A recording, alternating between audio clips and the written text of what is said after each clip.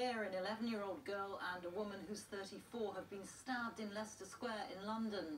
The girl's injuries are not life-threatening, while the woman suffered minor injuries. A 32-year-old man has been arrested. Our correspondent Frankie McCamley is in Leicester Square for us now. What more do we know, Frankie?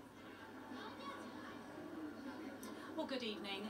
This is an area that many who have visited the capital will know. It's usually a fun, family-friendly tourist attraction, Leicester Square, but today that has changed. Part of this area is now a crime scene. There's a cordon in place, and just behind me there is still bloodstains on the floor. Now this evening it is packed full of people, similar to what it would have been at around 11:30 this morning when the police were called to reports of a stabbing of a young girl and a woman just outside this tea shop. A security guard has told us, as well as members of the public, that they managed to disarm a man before holding him to the floor until police could arrive here.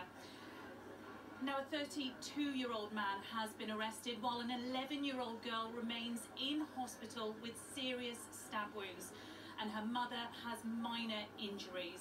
Now, as we speak, forensics have just been inside the shop behind us, combing through material, taking photographs as they try to figure out exactly what happened here. Officers do say they don't believe the suspect was known to the victims, but what they have done is praise those who intervened, saying this demonstrates the best of London. Frankie, thank you.